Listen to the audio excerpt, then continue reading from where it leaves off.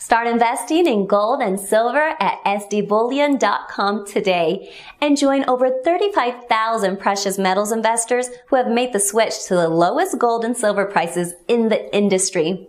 SD Bullion recently claimed a spot on the prestigious Inc. 500, making them one of the fastest growing bullion companies in the United States. With low bullion prices and over-the-top customer service, SD Bullion is setting the standard for precious metals transactions. Visit www.sdbullion.com today. Start saving on every precious metals purchase you make.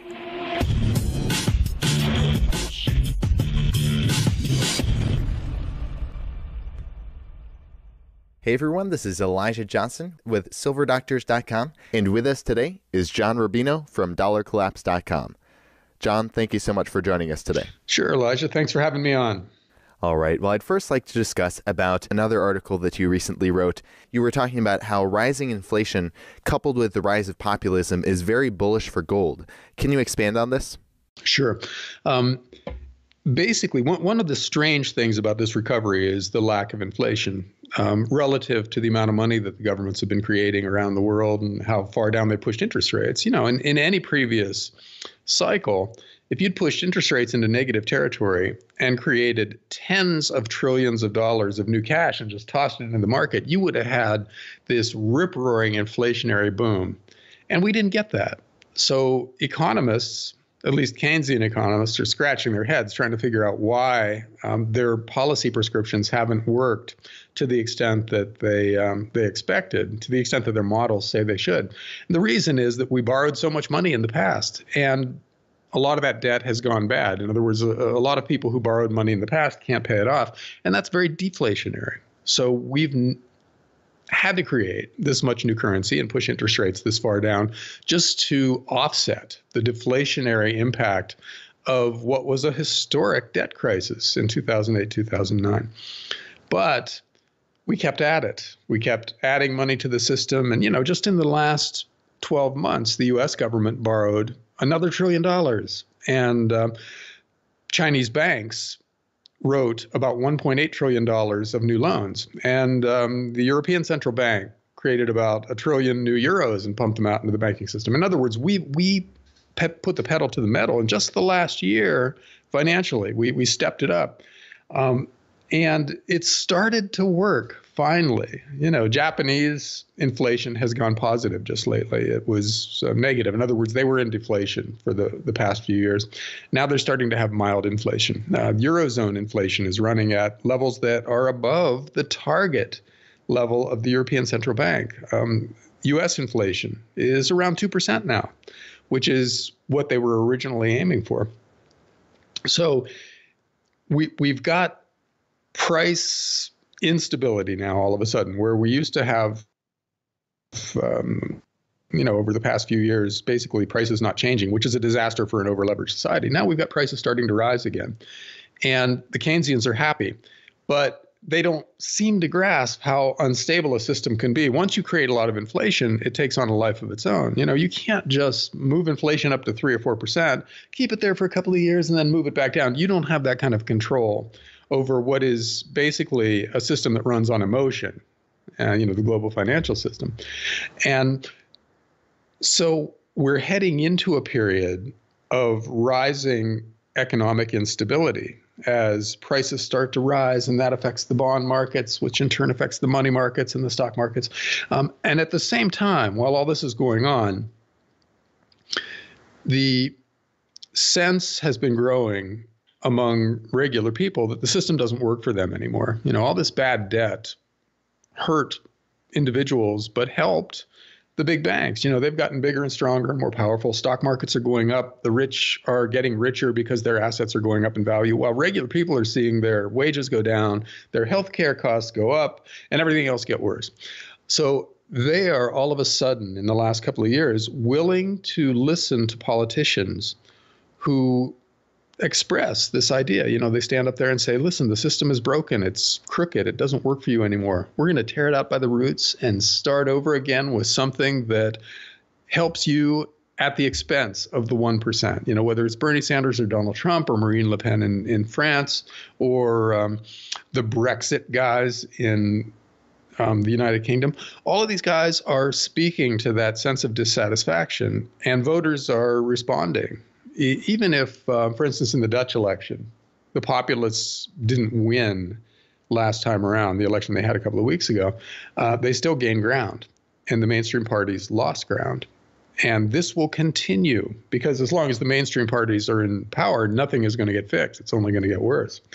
So this trend towards populism and away from the right-left dichotomy in major country politics is going to continue. You know, Brexit and President Trump were not the end point in this process.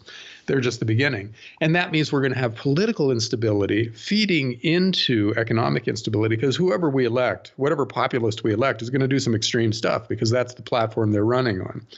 And in a lot of cases, that will destabilize the system, because there's no actual fix. You know, they're running on a promise to fix things, but you can't fix this kind of debt. All you can do is make it worse one way or another.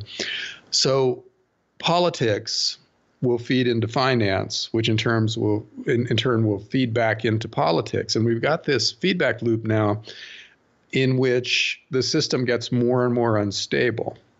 In other words, a political upheaval leads to a financial crisis, which leads to another political upheaval, and so on, until the system starts to spin out of control. And that's what we're looking at in the next few years. There isn't a path from here to some kind of a stable system as we remember from the 70s and 80s and 90s, where you grow organically and debt is more or less under control. You know, that's not the kind of thing that we can get back to without extreme pain. And so we're seeing that assertion play out in both the financial and the political arenas now. It wouldn't be a surprise if we have a huge bond market dislocation at some point here, where inflation starts to pick up and people realize that a bond yielding 1% in a world of inflation with 3% is an incredibly bad deal. And so they don't want to hold that kind of paper anymore. So the governments of the world are forced basically to buy up all their own debt. In other words, the central bank balance sheets have to expand even further, which means they have to create more currency, which accelerates the process of rising inflation, and so on. And so you get this huge bear market in bonds, which leads to a bear market in stocks, because rising interest rates make stocks, which sometimes pay dividends, look worse in comparison, and stocks are liable to go down. You know, you can see that kind of thing where we are back at 2008, 2009, only on a bigger scale with much, much bigger problems, because we've basically doubled the amount of debt in the global financial system since then. You know, China, the US, Japan, and Europe have all added immensely to the amount of debt in the world. And the big banks have gotten even bigger. The derivatives books are even bigger. The leveraged speculating community now has this huge bet on interest rates to the tune of several $100 trillion, which means that half the people in those bets are going to be on the wrong side of whatever happens to interest rates in the next few years. And some of them won't be able to pay off. They'll stiff their counterparties. Those counterparties will go bust. And you get something like what almost blew up the global financial system in 2008, 2009. The difference being that governments of the world already took on immense amounts of debt to prevent 2008, 2009 from turning into a 1930s style capital D depression. So they're much more leveraged now than they were back then, which means they have less ammunition. It's harder to leverage yourself if you're already leveraged. And for instance, Japan's government debt is now something like 230% of GDP. That's a record. No country has ever had that much debt at the government level and gotten away with it. You know, the US has doubled its national debt twice in the last two presidential administrations. Bush doubled the US debt. Obama did it again. And now Trump is on track to do it one more time, because the current budget that he's laid out calls for huge increases in infrastructure spending and defense, and an attempt to offset it by cutting the rest of government, which won't succeed, you know, because it's much harder to cut spending than it is to increase spending. So the way it normally works is governments propose a budget that offsets spending with new cuts, but they never get the cuts, and they get more spending than they expected. We'll do that again. So the system, which is already incredibly unstable, just made itself a lot more unstable over the last few years by borrowing huge amounts of new money. That now is starting to manifest as rising prices. So if we get inflation that goes from 2% to 3 or 4%, which it has the momentum to do that now, the system would just start to spin out of control, because all of a sudden central banks would be forced to start raising interest rates. And if you raise interest rates in a highly leveraged system where so many big players are basically loaded up on variable rate debt, either debt that directly fluctuates with interest rates or debt that has to be rolled over, as most governments have done. They borrowed short term, so they have to roll their debt over periodically. The U.S. has to roll several $1 trillion of debt over per year, for instance. So if we raise interest rates in order to lean against accelerating inflation, then the debt costs that basically every major actor in the financial system is saddled with, that goes through the roof. And so you end up blowing up a lot of big players. The stat that's scariest is, of course, Japan, where if they just had to pay on their debt what the U.S. government now pays, their interest costs on their government debt would exceed their entire tax take. In other words, the government would take in, however many $1 trillion they take in, and have to spend it all on interest. They would have nothing left over for military or social spending or anything at a time when their population is aging and their social spending is soaring. So the system would break down. We've got stuff like that all over the world, where you can point to a government's balance sheet or a corporate sector or a banking sector that is just completely untenable if anything changes from today. And lots of things are going to change. So I think the next thing to watch probably is the French election. It's coming up soon. Marine Le Pen is a populist in the Donald Trump mold, who would take France out of the euro and out of the EU if she had the power to do so. And it looks like she's going to come in first or second in the first round of voting, and then second in the runoff that they're going to have. That's what current polls say. But a Marine Le Pen victory isn't all that much less likely than a Trump victory was, or Brexit winning. And those two things happened. So we could easily see France become the epicenter of the next political / financial crisis out there. Because if France pulls out of the Eurozone, the European project, as it's currently configured, is basically over. And that means all those euro-denominated bonds out there are going to end up being revalued as drachmas or lira or French francs or pesetas or something like that at big discounts. And so the big banks take losses. It goes on and on. You can start with a premise like that and then trace it through the secondary and tertiary effects to get a gigantic crisis. And you can start basically anywhere and go through the same process and get a crisis. The US, Japan, China, which we haven't talked about, but they're in the middle of a gigantic currency crisis right now that they're not sure what to do about. So it goes on, and the end result is something pretty horrific financially. So I don't know what the answer is for it. Well, actually, there is no answer politically or economically. You can't fix what is now broken. So as individuals, our challenge is to accept that we can't change things by voting, because the system has this institutional momentum that's taken us off a cliff.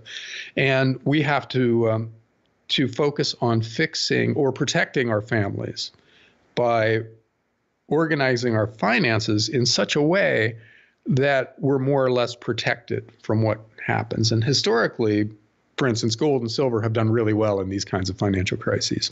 So has farmland and other really well-chosen, non-leveraged pieces of real estate. You don't want to buy a San Francisco condo because you think real estate is going to be protected from the financial crisis, because it's something like that is highly leveraged and could go down by 80% at least in real terms when a crisis hits.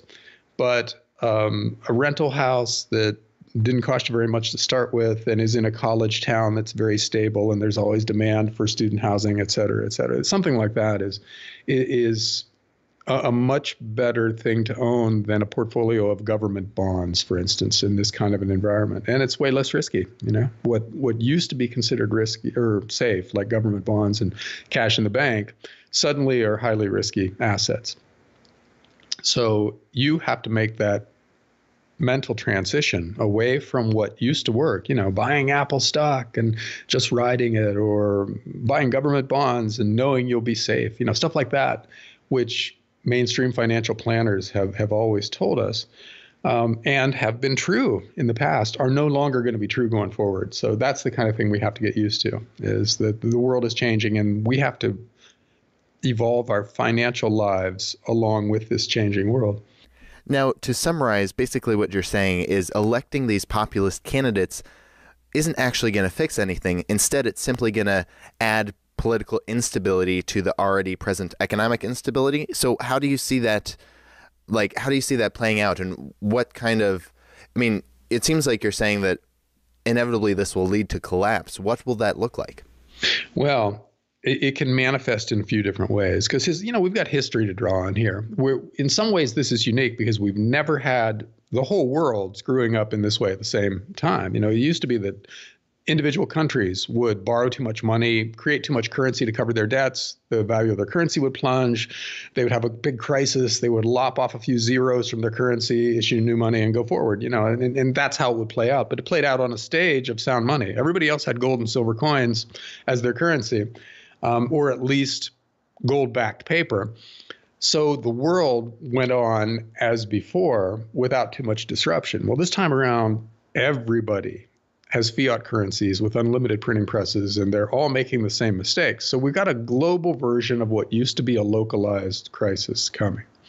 Now, the political turmoil that we're seeing right now is people opting for change because they see the status quo not working.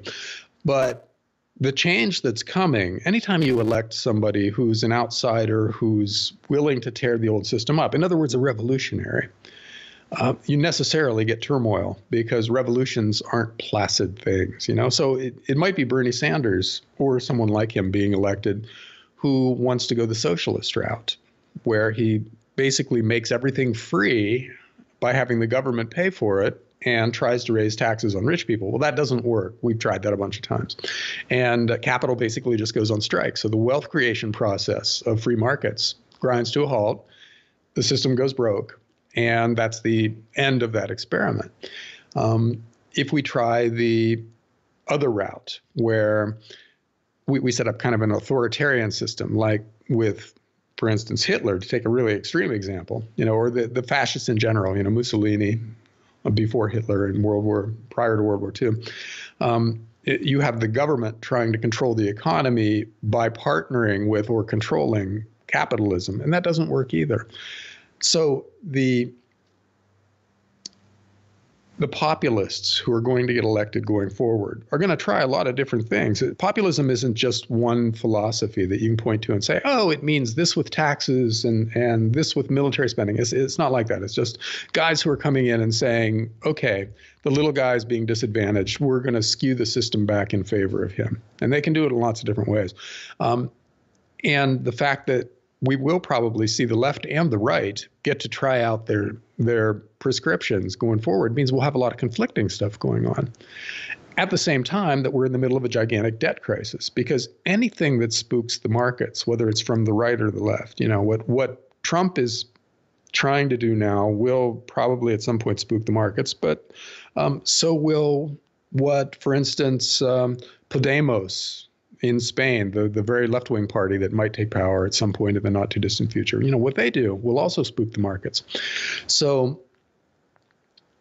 I would view the political stuff that's going on right now as a symptom of the problem rather than the problem itself, because the fact that we're willing to elect way out of the mainstream parties and candidates means that the financial system is no longer working. And because those guys don't have any prescriptions that will actually fix anything, because there is no way to fix this much debt without wiping it out somehow, we're going to see a series of crises in which finance feeds into politics. Politics then feeds back into finance by causing a lot of turmoil.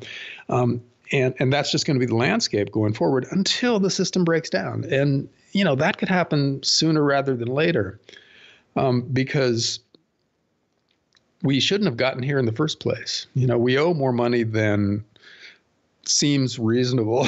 and that we've gotten here means that the system is poised to collapse and could happen anytime. There could be a catalyst out there, for instance, the Italian banking system collapsing, or some flare-up of Middle Eastern war, or a disruption in the oil market, and any number of things could happen to tip us over into crisis, so that all the stuff I'm talking about doesn't matter anymore. We won't have to watch 10 years of political turmoil build up where one country elects somebody who throws everything up in the air, and then 2 years later, somebody else does it. It doesn't have to happen that way. It could happen much more quickly, where the financial system just breaks down.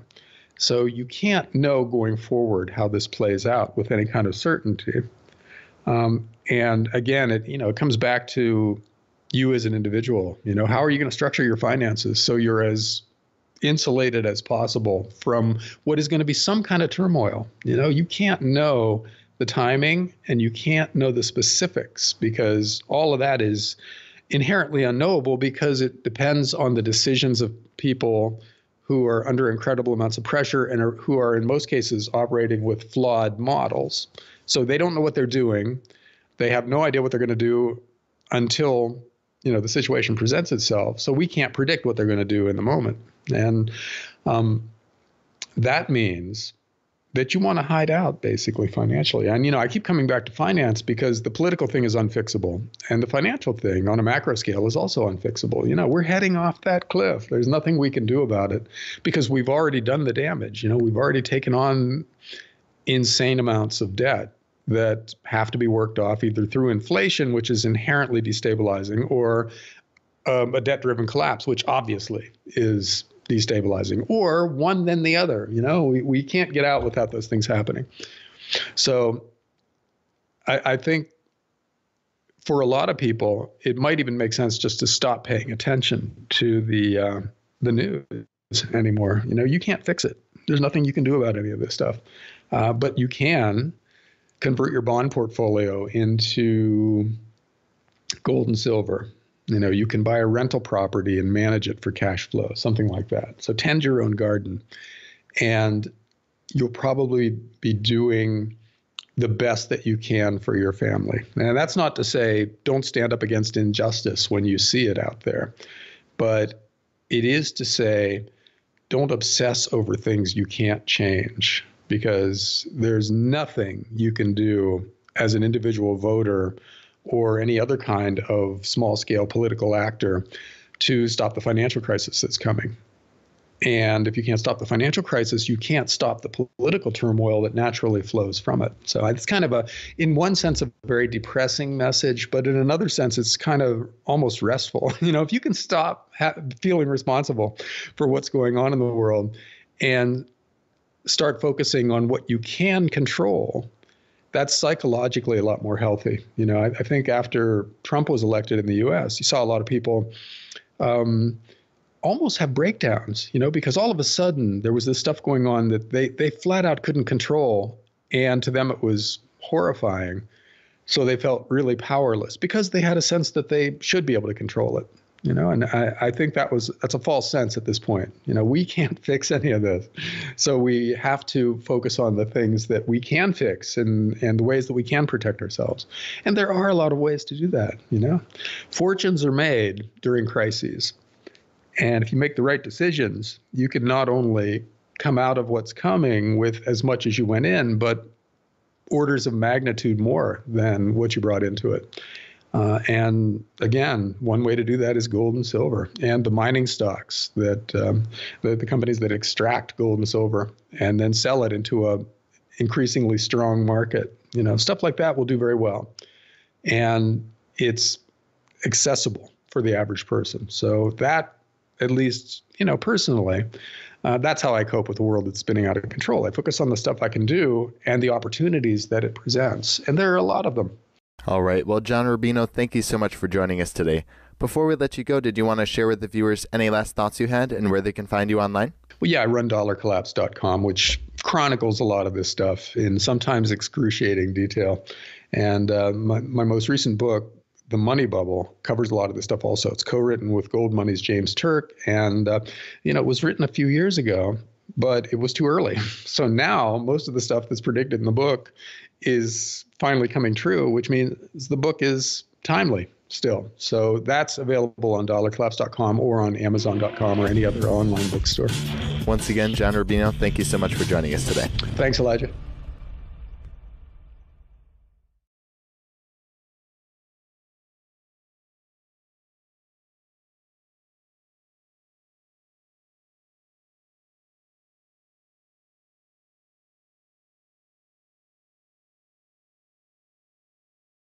At the expense of the 1%, whether it's Bernie Sanders or Donald Trump or Marine Le Pen in France or the Brexit guys in the United Kingdom. All of these guys are speaking to that sense of dissatisfaction, and voters are responding. Even if, for instance, in the Dutch election, the populists didn't win last time around, the election they had a couple of weeks ago, they still gained ground, and the mainstream parties lost ground. And this will continue because as long as the mainstream parties are in power, nothing is going to get fixed. It's only going to get worse. So this trend towards populism and away from the right-left dichotomy in major country politics is going to continue. Brexit and President Trump were not the end point in this process. They're just the beginning. And that means we're going to have political instability feeding into economic instability because whoever we elect, whatever populist we elect, is going to do some extreme stuff because that's the platform they're running on. And in a lot of cases, that will destabilize the system because there's no actual fix. They're running on a promise to fix things, but you can't fix this kind of debt. All you can do is make it worse one way or another. So politics will feed into finance, which in turn will feed back into politics. And we've got this feedback loop now in which the system gets more and more unstable. In other words, a political upheaval leads to a financial crisis, which leads to another political upheaval, and so on, until the system starts to spin out of control. And that's what we're looking at in the next few years. There isn't a path from here to some kind of a stable system as we remember from the 70s and 80s and 90s, where you grow organically and debt is more or less under control. That's not the kind of thing that we can get back to without extreme pain. And so we're seeing that assertion play out in both the financial and the political arenas now.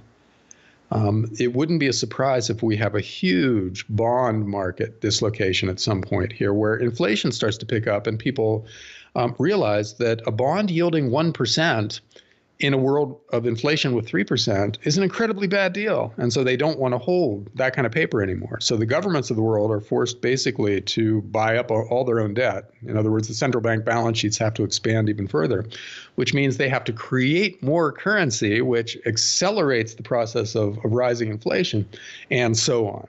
And so you get this huge bear market in bonds, which leads to a bear market in stocks because rising interest rates make stocks, which sometimes pay dividends, look worse in comparison, and stocks are liable to go down. You can see that kind of thing where we are back at 2008, 2009, only on a bigger scale with much, much bigger problems because we've basically doubled the amount of debt in the global financial system since then. China, the US, Japan, and Europe have all added immensely to the amount of debt in the world. And the big banks have gotten even bigger. The derivatives books are even bigger. The leveraged speculating community now has this huge bet on interest rates to the tune of several $100 trillion, which means that half the people in those bets are going to be on the wrong side of whatever happens to interest rates in the next few years. And some of them won't be able to pay off. They'll stiff their counterparties. Those counterparties will go bust. And you get something like what almost blew up the global financial system in 2008, 2009.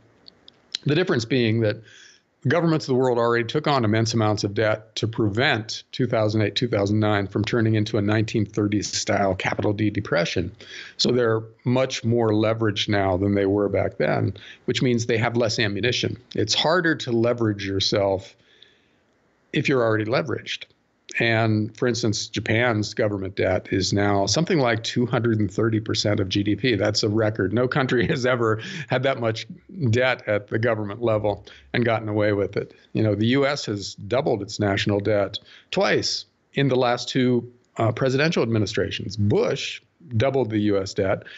Obama did it again. And now Trump is on track to do it one more time because the current budget that he's laid out calls for huge increases in infrastructure spending and defense, and an attempt to offset it by cutting the rest of government, which won't succeed, you know, because it's much harder. Chinese banks wrote about $1.8 trillion of new loans, and the European Central Bank created about 1 trillion new euros and pumped them out into the banking system. In other words, we put the pedal to the metal. In just the last year, financially, we stepped it up. And it started to work finally. You know, Japanese inflation has gone positive just lately. It was negative. In other words, they were in deflation for the past few years. Now they're starting to have mild inflation. Eurozone inflation is running at levels that are above the target level of the European Central Bank. U.S. inflation is around 2% now, which is what they were originally aiming for. So we've got price instability now all of a sudden, where we used to have, over the past few years, basically prices not changing, which is a disaster for an over-leveraged society. Now we've got prices starting to rise again. And the Keynesians are happy, but they don't seem to grasp how unstable a system can be. Once you create a lot of inflation, it takes on a life of its own. You know, you can't just move inflation up to 3 or 4%, keep it there for a couple of years, and then move it back down. You don't have that kind of control over what is basically a system that runs on emotion, the global financial system. And so we're heading into a period of rising economic instability as prices start to rise, and that affects the bond markets, which in turn affects the money markets and the stock markets. And at the same time, while all this is going on, the sense has been growing among regular people that the system doesn't work for them anymore. You know, all this bad debt hurt individuals, but helped the big banks. You know, they've gotten bigger and stronger and more powerful. Stock markets are going up. The rich are getting richer because their assets are going up in value, while regular people are seeing their wages go down, their healthcare costs go up, and everything else get worse. So they are all of a sudden, in the last couple of years, willing to listen to politicians who express this idea. You know, they stand up there and say, listen, the system is broken. It's crooked. It doesn't work for you anymore. We're going to tear it out by the roots and start over again with something that helps you to cut spending than it is to increase spending. So the way it normally works is governments propose a budget that offsets spending with new cuts, but they never get the cuts and they get more spending than they expected. We'll do that again. So the system, which is already incredibly unstable, just made itself a lot more unstable over the last few years by borrowing huge amounts of new money. That now is starting to manifest as rising prices. So if we get inflation that goes from 2% to 3 or 4%, which it has the momentum to do that now, the system would just start to spin out of control, because all of a sudden central banks would be forced to start raising interest rates. And if you raise interest rates in a highly leveraged system where so many big players are basically loaded up on variable rate debt, either debt that directly fluctuates with interest rates or debt that has to be rolled over, as most governments have done. They borrowed short term, so they have to roll their debt over periodically. The U.S. has to roll several $1 trillion of debt over per year, for instance. So if we raise interest rates in order to lean against accelerating inflation, then the debt costs that basically every major actor in the financial system is saddled with, that goes through the roof. And so you end up blowing up a lot of big players. You know, the stat that's scariest is, of course, Japan, where if they just had to pay on their debt what the U.S. government now pays, their interest costs on their government debt would exceed their entire tax take. In other words, the government would take in, however many $1 trillion they take in, and have to spend it all on interest. They would have nothing left over for military or social spending or anything at a time when their population is aging and their social spending is soaring. So the system would break down. We've got stuff like that all over the world, where you can point to a government's balance sheet or a corporate sector or a banking sector that is just completely untenable if anything changes from today. And lots of things are going to change. So I think the next thing to watch probably is the French election. Start investing in gold and silver at sdbullion.com today and join over 35,000 precious metals investors who have made the switch to the lowest gold and silver prices in the industry. SD Bullion recently claimed a spot on the prestigious Inc. 500, making them one of the fastest growing bullion companies in the United States. With low bullion prices and over-the-top customer service, SD Bullion is setting the standard for precious metals transactions. Visit www.sdbullion.com today. Start saving on every precious metals purchase you make.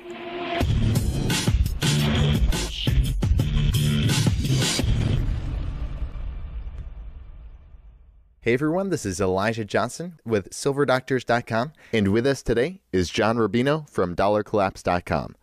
John, thank you so much for joining us today. Sure, Elijah. Thanks for having me on. All right. Well, I'd first like to discuss about another article that you recently wrote. You were talking about how rising inflation coupled with the rise of populism is very bullish for gold. Can you expand on this? Sure. Basically, one of the strange things about this recovery is the lack of inflation relative to the amount of money that the governments have been creating around the world and how far down they pushed interest rates. In any previous cycle, if you'd pushed interest rates into negative territory and created tens of trillions of dollars of new cash and just tossed it into the market, you would have had this rip-roaring inflationary boom. And we didn't get that. So economists, at least Keynesian economists, are scratching their heads trying to figure out why their policy prescriptions haven't worked to the extent that they expected, to the extent that their models say they should. And the reason is that we borrowed so much money in the past, and a lot of that debt has gone bad. In other words, a lot of people who borrowed money in the past can't pay it off, and that's very deflationary. So we've had to create this much new currency and push interest rates this far down just to offset the deflationary impact of what was a historic debt crisis in 2008, 2009. But we kept at it. We kept adding money to the system. And, just in the last 12 months, the U.S. government borrowed another $1 trillion. And